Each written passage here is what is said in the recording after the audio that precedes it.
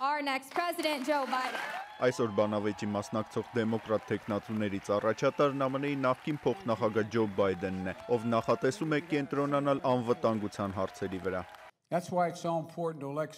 Կարևոր է ընտրել մեկին, ով պատրաստ է առաջին իսկ օրվանից կարգավորել առկա խառնաշփոթը եւ լինել գերագույն հրամանատար։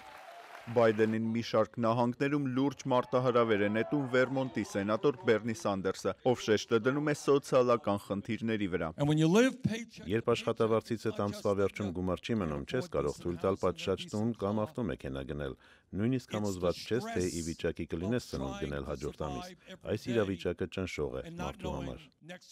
Սանդերսը երկրորդ տեղը կիսում է Մասաչուսեթսի ազդեցիկ սենատոր Էլիզաբեթ Ուորենի հետ, ով մեղադրում է Բերնի Սանդերսին իր դեմ հակաքարոզչության մեջ։ Դեմոկրատներին անհրաժեշտ է միավորել կուսակցությունը։ Մեկ այլ ազդեցիկ թեկնածու է Ինդիանա նահանգի Սաութ Բենդ քաղաքի նախկին քաղաքապետ Փիթ Բուտիջեջը, ով հայտարարում է ազգային միավորման մասին։ Հայրենասիրության եւ նվիրվածության մեկ այլ աստիճանի անհրաժեշտություն կա, երկրի նկատմամբ սիրո։ Անհրաժեշտ է գիտակցել, որ մեր երկիրը բաղկացած է մարդկանցից եւ անհնար է սիրել երկիրը, անտեսելով դրա բնակչության կեսին։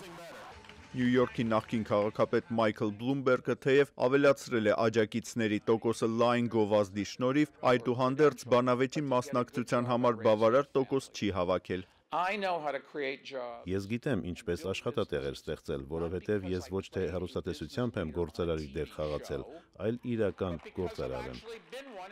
Վերլուծաբանների կարծիքով հաջորդ շաբաթների ընթացքում, երբ սկսվելու են դեմոկրատական կուսակցության թեկնածուի նախնական ընտրությունները, նախընտրական պայքարը կուսակցության ներսում էլ ավելի կթեժանա։ Առաջին նախնական ընտրությունները կանցնեն Այովա եւ Նյու Հեմփշիր նահանգներում։ Ջիմ Մալոն, Արման Թարջիմանյան, Ամերիկայի ձայն, Վաշինգտոն։